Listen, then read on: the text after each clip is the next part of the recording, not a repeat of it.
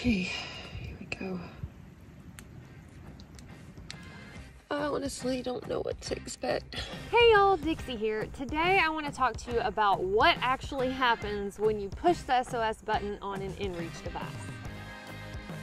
I'm sure most of y'all have seen my last video where I was extracted by a helicopter from the Sawtooth Wilderness area in Idaho. So you have a general idea of what happens when you call for help in the backcountry. And now I want to kind of dive into the things that I made a mental note of that I needed to share, because I think that there's something to learn here in case any of y'all are ever in this situation. And in this, I'll probably sprinkle in some of the things that people commented or asked, because if one person asked or assumed, then others probably did too. So on that note, what exactly happens when you push the button? Well, I flipped open the little cover and then mashed down, had to mash more than once.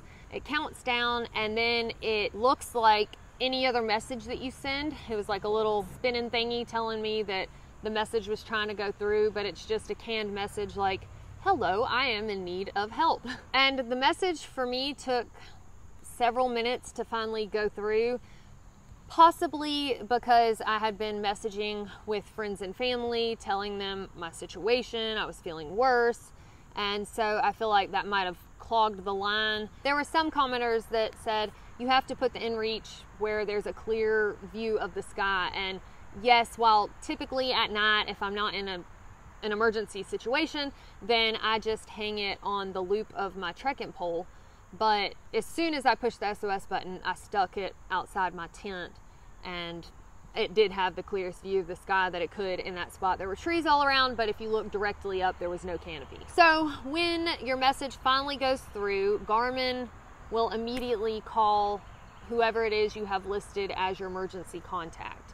So you need to keep that person in the loop and let them know what's going on with you, so that way they can provide Garmin with information possibly sooner than your messaging conversation with Garmin. But I did get a response from the search and rescue team, and Garmin contacted the local county search and rescue, and then at some point I had, my conversation with Garmin, and then Boise County Search and Rescue then messaged me and started taking over with details. So because I think that my messages with Search and Rescue were delayed because of all the other stuff, my family being worried and messaging me, I think it's important to talk about this with your emergency contact and your family and friends, that, hey, I've got this emergency contact.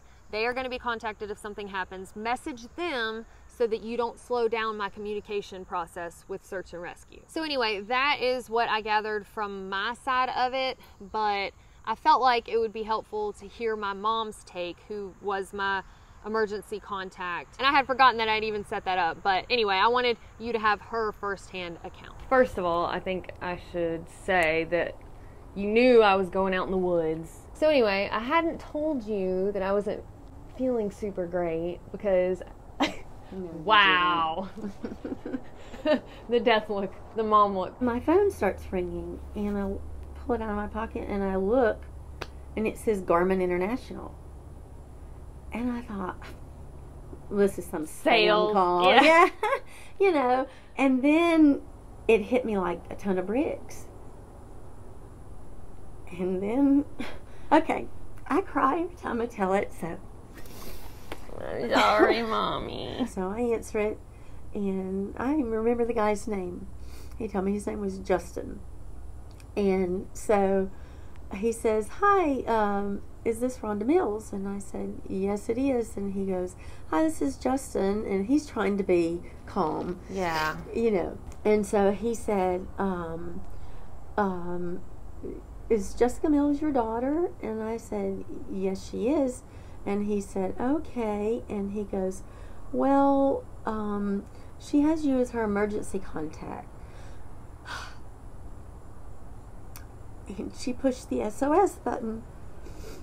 So at that time, I just felt like I couldn't breathe, and I didn't know what to do. I just wanted to drop to the floor and cry. But I knew that I had to I had to be strong so I could help them help you. And he asked me, well, do you know what your daughter's been doing in the last few days, or you know what she's out doing today? And I said, yeah, she's out hiking she's backpacking a 60-mile trail. And so at that point, he couldn't give you any information. No, because he didn't. Yeah. So he had just received the SOS push, and right, and he said, so you had no idea. No. Like, oh my God. And see, like, okay, so that's a lesson learned from my side of it, because if I had just kept you in the loop, like, hey, I'm not feeling so hot, or, you know, if I had messaged you before I pushed it, then at least you would have known. And I could have told him even. So, yeah, so then I did tell him that, well, the messages have been delayed, so, and it could, you know, that could be the reason. And about that time, he goes, oh, I just got a message from her, and he said, apparently, and then he starts telling me. I'm sure that made you feel better at that then. At the time, yeah. Yeah. It did. And then I felt the buzz on my phone, and I looked down, and then I had a message from you too, saying, I haven't been feeling myself on this trip, and blah, blah, blah, but you still didn't tell me that to push the SOS button. So he's telling me, reading me his message he's receiving, and then I'm reading him what I'm receiving. Okay. And so he said that, okay, we have her coordinates, and we have Boise County, we have them en route to go get her. Okay. So I was curious about that. So it sounds like they already sent them to figure something out, like, immediately, even before they called you. Like, hey, go respond. But Garmin International, those guys are wonderful. Yeah. Because even though when he was going to hang up, he said, we will keep you updated.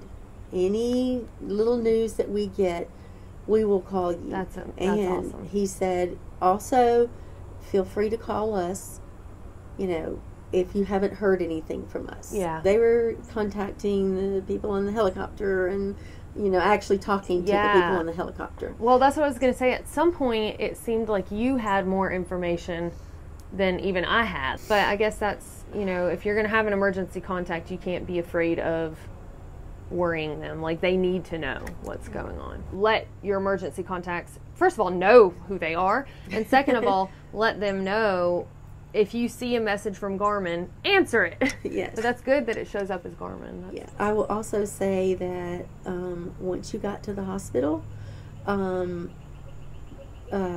gave me the name of the hospital, the phone number, everything that I needed, and they even told me what number to push, so I didn't have to sit and listen to. Oh yeah, that's incredible. How do they even know that? I guess they've been through it a few times. Yeah, I guess so. I'm glad you made the right choice and you pushed that button. Yeah. Because I don't know. I mean, who knows what would have happened otherwise. I think you did really well thinking ahead and realizing all that stuff. You know. Yeah. Thank you. I just didn't think ahead that I was going to scare my mom halfway to death. So. Don't do it again. Yes, ma'am. I will be honest with you. I love you, Mommy. I love you too. I was like, they didn't see me. I was like waving my tent, you know. It worked. Like, it totally worked. Did it? Okay. When we came and then made that second time that loop around, I was like, I think I saw something, but it was just a blip. So when we came down this couple other times, we're like, yes, she's there. Yeah, but he didn't have performance. And now, tips for being spotted by the helicopter. When the helicopter arrived and it first flew over, I was waving, and they had asked me what I was wearing, and I said a light blue top and, you know, whatever. I definitely see where having something bright colored comes in handy for search and rescue. And I think even for those people who are trying to be stealthy with their shelters, have something that you can display if you're in trouble.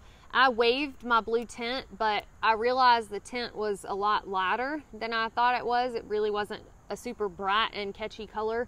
And the lady in the search and rescue crew told me that that color blended in with the rocks down below from their point of view, but that my moving it and waving it actually is what made her spot me, because that motion caught her eye. If I had it to do again, I would have my emergency blanket that's the Mylar, you know, looks like full, to wave around or to lay out, because I think the reflection of the sun, and especially movement, that would have been catchy. Some people suggested a signaling mirror. With how fast that helicopter flies over, I don't feel confident that I could like point it in the correct spot. And then also, if it was a cloudy day, I think still having that emergency blanket would be a good redundancy if you are going to carry a signaling mirror. The reason I did not have my emergency blanket is because I did the video a few months back of where I tested out my day hiking 10 essentials to see how comfortable or uncomfortable I would be at night, and I just never replaced it. So always remember to replace your emergency stuff. Thankfully, when the search and rescue crew arrived, I had already made some trail friends who were sitting with me, and so search and rescue didn't come exactly to my spot. I walked with one of the fellas who carried my pack, and the other one ran ahead to let them know, like, hey, you got the right spot, she's right down here on trail. They immediately started asking me the scoop of what had happened. They took my blood pressure, they hooked me up to a heart monitor, and she did say that she caught some arrhythmias and some funky stuff going on with my heart. The pilot asked me about things in my pack. He asked if I had any firearms or weapons. I told him I had my knife. He said that was fine. He asked me about any fuel canisters or bear spray, which if you've ever tried to fly with any of those, you'll know that you can't. So unfortunately, it broke my heart, but he took my fuel canister and put it on the trail right there by Hidden Lake. So if any of y'all Idahoans are out there backpacking and you see a fuel can in the middle of the trail, please don't cuss me. If you don't mind packing it out for me, I would greatly appreciate that. I just literally could not take it with me. And then once they got me all hooked up and strapped in, I apologized to the pilot for my stinky feet, and he told me that he's had worse feet up there next to him before. But the helicopter was really tight on the inside and a lot smaller than I had imagined that it would be. I don't know why I thought it would be more roomy, but anyway, it was really efficient the way that they pack everything in there, and was really kind of cool to see. So yeah, it's just, you think, oh, it'll never happen, nothing. I mean, or not that it won't ever happen, but if it does, it'll be black and white and you'll push the button, you know. Yeah. Probably one of the first things that I made a mental note of while all of this was going down is how this search and rescue situation was not black and white to me in the moment. I had always felt like pushing the button when I needed to was going to be like the easiest thing ever, because it would be just so very obvious that I needed to do that. I thought maybe my bone would be hanging out of my leg, or I'd be bleeding out or something like that. So it was a very strange situation, just knowing that it was not safe for me to continue 18 miles down the trail with my pack in that condition. It was just a hard spot to be in, and wasn't what I had always thought it would be like. So as a continuation of that, it's normal in an emergency situation to feel embarrassed, but an emergency situation is no time to let pride get the best of you. I tormented myself for quite a while, again, because I felt silly that I was able to walk a quarter of a mile to the helicopter. They didn't have to carry me on a stretcher to the helicopter. But then I finally realized if somebody that I loved, a friend or family member, was in this situation, I would have told them, are you crazy? Push the button. So if you find yourself in a situation where you're thinking, maybe I need to push this button, the answer is you do.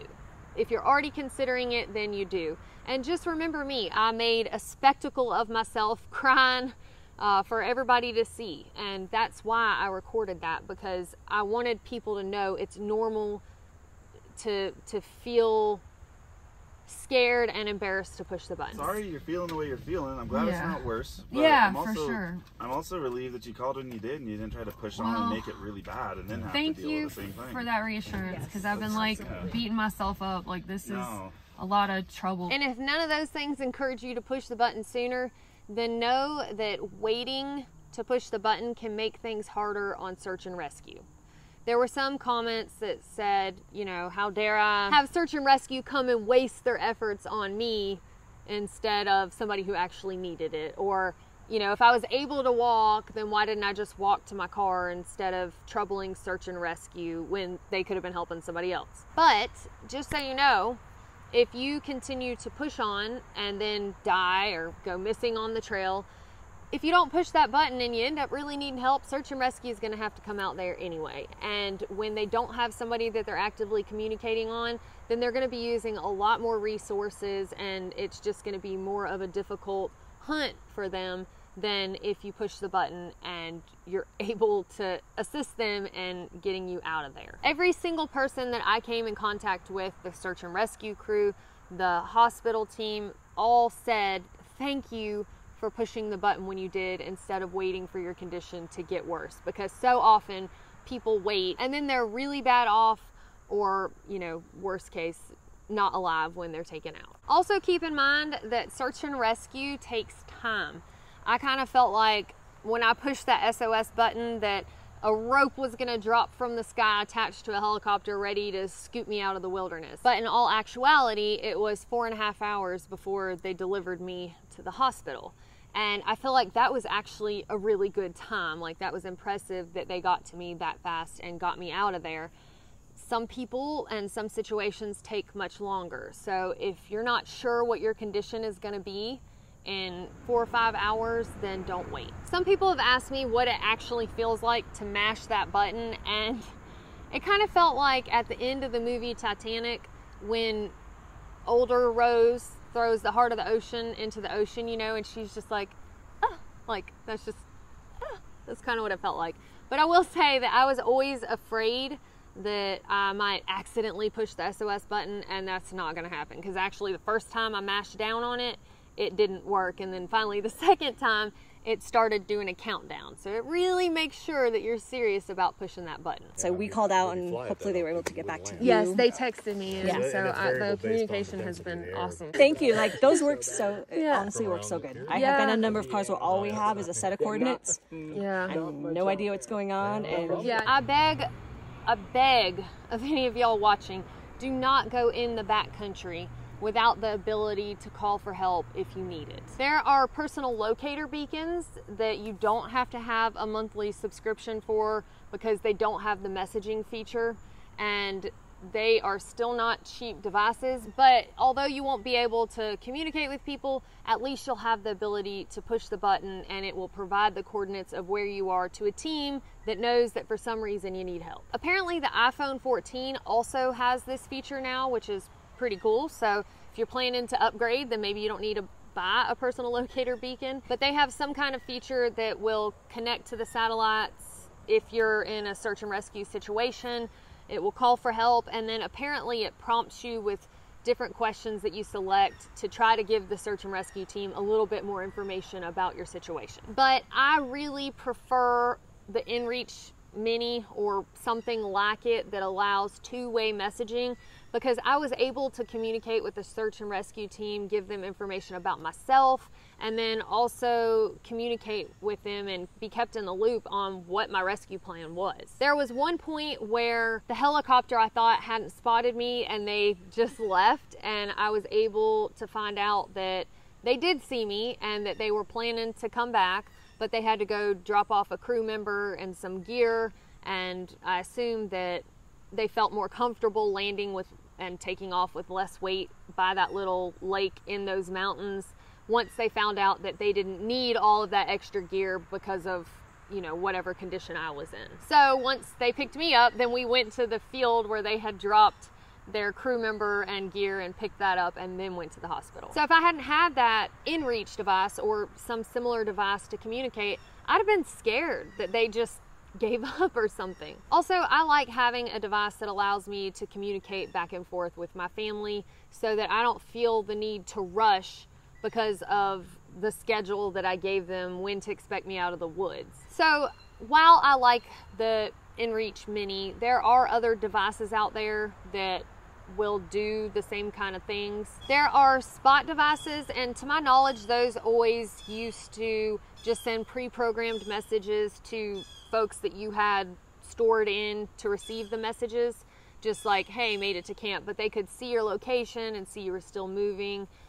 Apparently now there are spot devices that do allow two-way messaging, so that's something to look into. There's also a Zoleo GPS device, hopefully I'm pronouncing that right, that does two-way messaging. It's a little bit heavier than the InReach Mini, but there are pros and cons to everything. It has the ability to give folks like an email and a number so they can actually initiate a conversation with you, whereas with the InReach Mini, you have to send the initial text so folks know what number to message back. Apparently there is no screen on that device, so the only way it will work is through the app on your phone.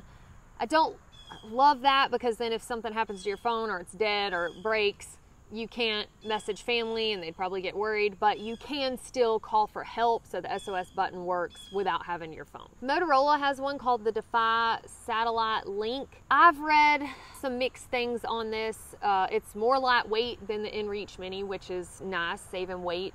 The price is better, as is the Zoleo, but the thing that I've read that's on the con side of this device is the app is a pain in the butt for whatever reason, so I'd look into reviews before you get any of these devices. I'll put some links comparing some of these devices in the video description, so if you want to read more about them and see which one works best for you. And unfortunately, I don't know how much this is going to cost or whatever. And I know I shouldn't be worried about that, but... So the biggest question in all of this is, how much does it cost to be rescued from the woods and then treated at the hospital with no insurance?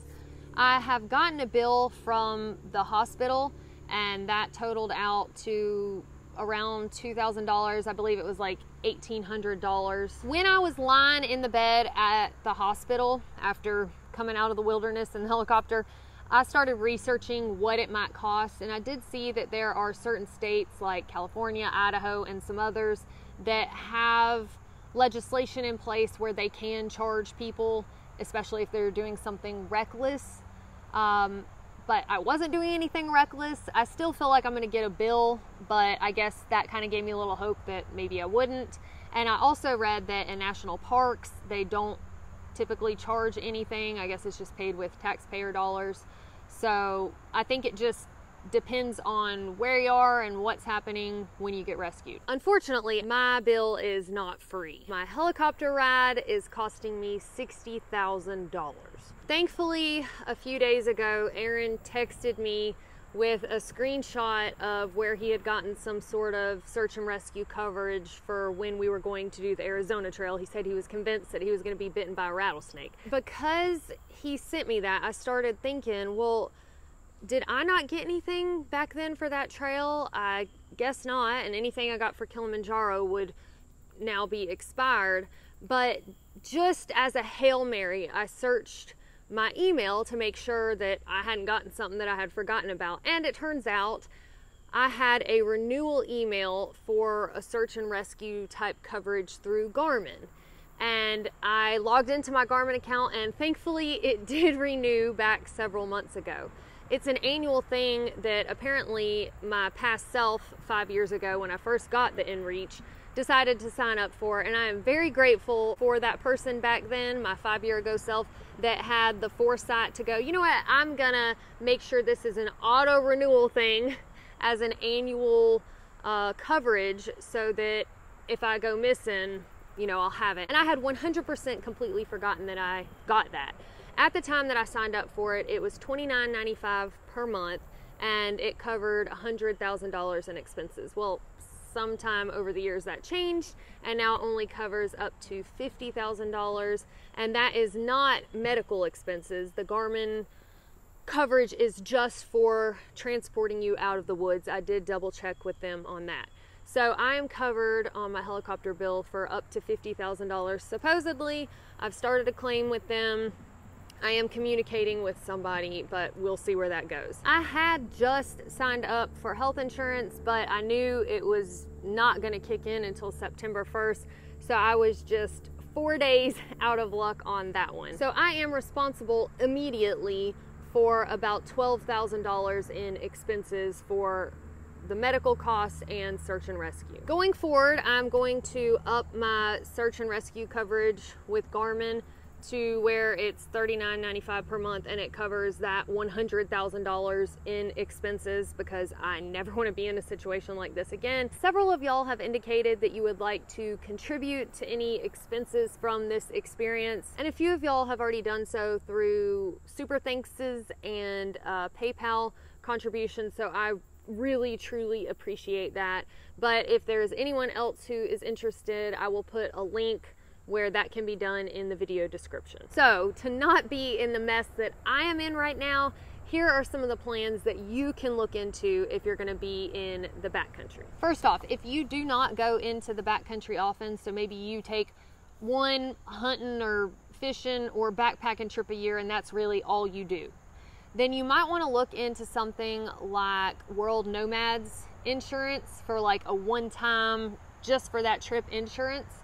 Because I put in the parameters of this trip and approximating that it would cost $2,000 worth of travel expenses, and it spit out that it would cost me somewhere between $50 and $60 to cover this trip for travel expenses if something happened, medical expenses, and also search and rescue. Now, if you have an InReach or other Garmin device with a membership, a messaging plan, then for $39.95 per year, it will offer you up to $100,000 in coverage for being extracted from the wilderness. So this makes sense if you have health insurance and you just want to cover the expense of a helicopter ride. Finally, the American Alpine Club has a coverage plan that costs $250 per year, and it covers medical expenses up to $5,000 and rescue costs up to $300,000. So this one seems like it would be a good option for somebody who doesn't have medical insurance, or if you just want that extra buffer. I do think now from personal experience that having that coverage is so very important, especially for your decision making while you're on trail, that peace of mind. Multiple folks wanted to know why I was recording what was happening, or if I was in such bad shape, how was I able to? And one said, wasn't it a bit odd that I was recording all of this for views? Well, to be honest, I record all of my videos so that people will view them. But I do understand this perspective a little bit. But what I invite y'all to understand is that I have been on cue to record my experiences out on trail and anything that happens. Like a lot of people said on the mountain lion video that I captured during my CDT thru hike, how were you able to think about recording in that moment of fear? I mean, in that moment, I was literally afraid that I was going to be attacked by a mountain lion, but I still was able to pull my phone out and think of that because it's something that's been practiced. It's a practiced reaction from when I first started backpacking on my thru hike of the Appalachian Trail back in 2015. So that's been 8 years that out on the trail, I'm like, oh, deer, oh, mountain lion, you know, whatever. Just all of these things that I see, it's like, oh, how can I document this experience? So it was a very natural thing for me to just continue to document this in hopes that somebody could learn from this, because I did not know what to expect with this whole thing when I pushed the SOS button. I mean, I had a general idea, but like step by step, I wasn't sure how it would go. And I thought, how awesome would that be for some of the fear factor to be taken out for somebody else who can watch this experience if they then find themselves in it down the line. But also, talking to the camera to me has become like talking to a friend. So in my moment of panic and nerves, it was actually relaxing to be able to talk to somebody, because I had been alone for 3 days at that point, except for running into like 2 people.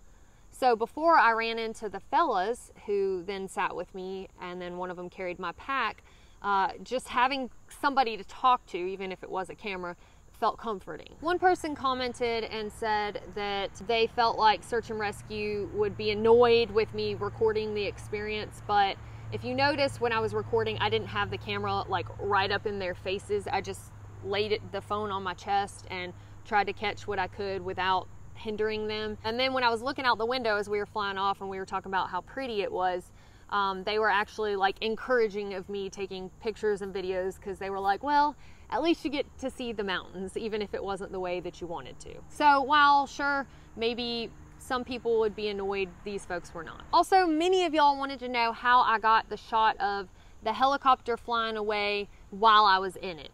And there were some folks who suggested that I was in cahoots with Garmin and the search and rescue team and the hospital staff for some kind of publicity stunt. But while I am flattered that y'all think that I could pull that off, or that I have the pull to get people to do that for me, that is not the case.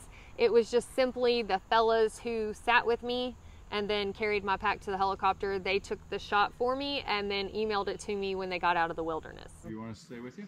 I think I'm okay. Y'all go ahead and enjoy it. Yes, yes. We're just doing a day hike. Yeah, I see. Where did y'all come from? Because I'm like Edna. Yeah, all our stuff's at Edna, other than just. Oh, so y'all are like base camp. Yeah, I see. yeah, Gotcha. we're just heading up. I was like, if there's a faster way out than all this mess, I was, you know, because I was hoping there was like some trail that, you know, you could cut through to get to a dirt road or something like that. But evidently, this is the best way to do it, because I was like, you know, 20 miles from my car right now. Otherwise, I would have just, you know, tried to. In the conversation that I had with those fellas, I think there was some confusion. People heard them say that they were on a 6-mile day hike, and so people were wondering why I said that I was 18 miles from my car, when obviously if they're on a 6-mile day hike, I was only 6 miles from, you know, a road at least where maybe I could get some help. But that also was not the case. They had hiked in from a trailhead backpacking for a couple of days, and then they had set up a base camp. And so they were technically taking a 0 on trail and just doing a day hike from their base camp. Since being home, I have gone to see my cardiologist, who has put me on a 14-day heart monitor and has asked me, you know, to do all my normal stuff so he can try to capture anything going on with my heart. After I get this removed, I will have a stress test, and then we will go from there and see if he wants to do some cardiac electrophysiology study. I think that's what he called it. And you know, just he asked me to please not go backpacking until he can do a deep look into what's going on, because he didn't seem confident that it was the medicine.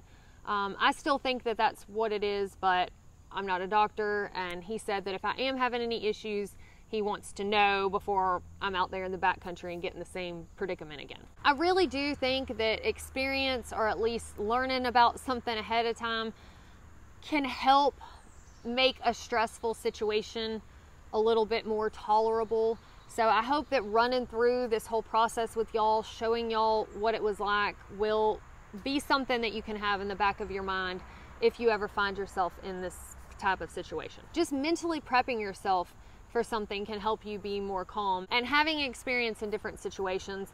For example, when I got released from the hospital, like, I had already been through a really stressful day, and thankfully thinking about, okay, now I got to get an Uber, and now I got to find a hotel that also has laundry so I can wash the clothes that I have on, and just all of the things that I would need to live out of my backpack in a situation where I'm on foot.